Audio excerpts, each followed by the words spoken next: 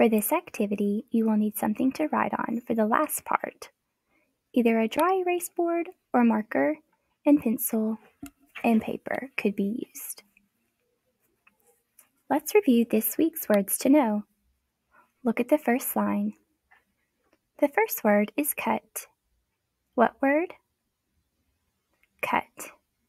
Now spell the word. The next word is must. What word? Must. Now spell the word.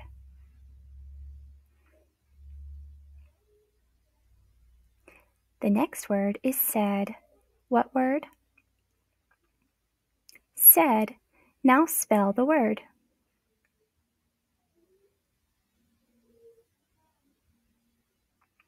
The last word is when. What word? When. Now spell the word. Now let's practice reading our words to know.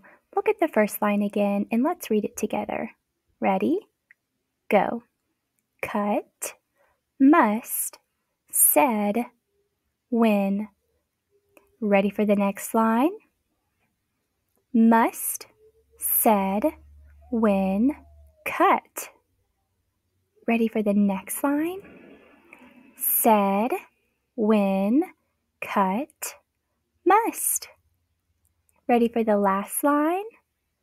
When, cut, must, said.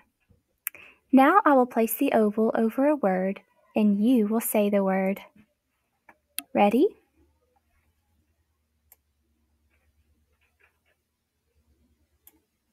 What word? Must.